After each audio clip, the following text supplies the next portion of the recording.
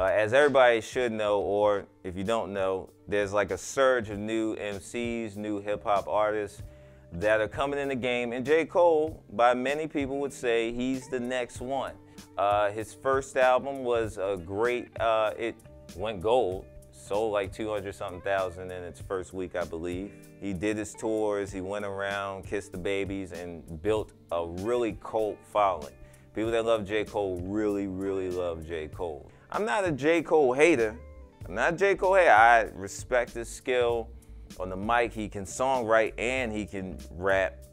But I was very, it definitely was like something where I was like, you know what? I listened to the first one, I liked a few joints on that. Let me hear the second one and see what it is. So I'm gonna let you guys know what I think about Born Sinner, J. Cole. So I heard the album streaming.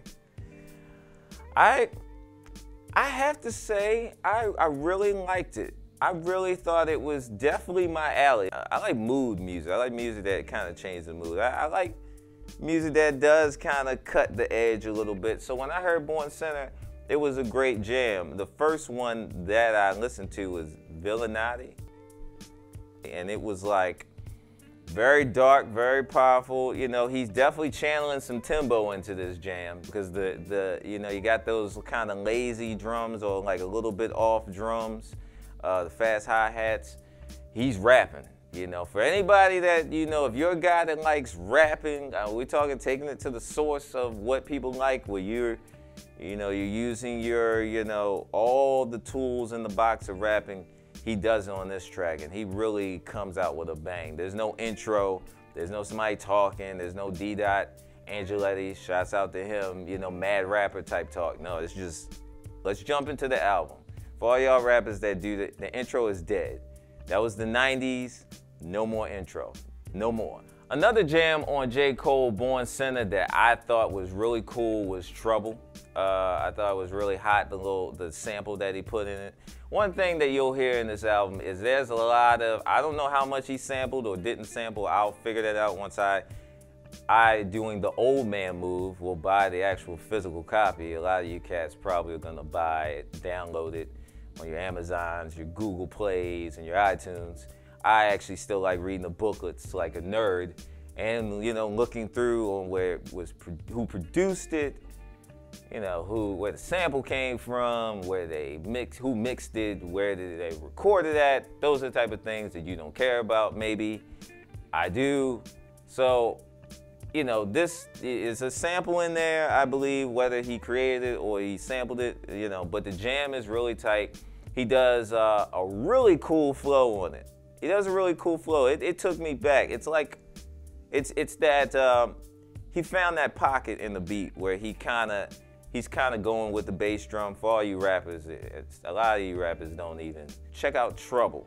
Check out Trouble. Do it right now. The last joint that I'm gonna put you on to is called Forbidden Fruit, featuring Kendrick Lamar on the Born Sinner J. Cole album. I was happy to see this because, a lot of times, it's a competition. Hip hop is a competition. For all those that think people are gonna hold hands and prance down the street, that's not what hip hop is about. I like to see competition. But I do like to see good collaboration. And who better than Kendrick Lamar, who is like, this isn't about him, but everybody knows he's doing this thing right now. I love the song. I like the beat. I like the mood of the music that was on it. It's really cool. It's really smooth. And if you know about J. Cole, he always has like little things that he's saying but not saying, and that's something that's also kind of in this track. But they're definitely spitting about the forbidden fruit. You can take that how you want to take it, but I really like that jam too. So check out Forbidden Fruit. All right, so the director behind the camera says, what's your verdict? How do you feel about this? What do you think about Born Sinner? Shouts out to North Carolina. Shouts out to all the cats, Winston-Salem. I was just in Charlotte not too long ago. I love you, Charlotte. Charlotte, I had so much fun. But that's a whole nother story.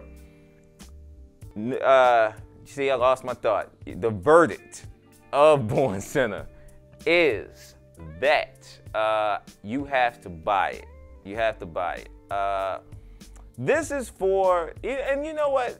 Like, here's the thing, you know, if you're a fan of J. Cole, if you're a fan of his movement, if you're not a fan, I think you should go and give it a chance. Born Center, I think, you heard this first. Dunn Son is telling you now. I know music, I'm gonna tell you now. This is probably gonna be what solidifies him to really make that next step. I think the first album was something where people were still trying to figure out if he's Jay-Z's little buddy, because everybody that comes under Jay-Z had to fight the shadow of Jay-Z. The best thing J. Cole ever did, and he actually did an interview recently with Elliott Wilson, where he talked about he purposely did not use Jay, he didn't use Jay to push him. He didn't ever really, you know, if you notice, you never see Jay and J. Cole really together. He doesn't, he doesn't live off of that man's legacy. He signed to Roc Nation, but he does his own thing, and I respect that. Go, get in your car, put the key into the ignition, start it. Go to Best Buy, buy the physical copy, kids.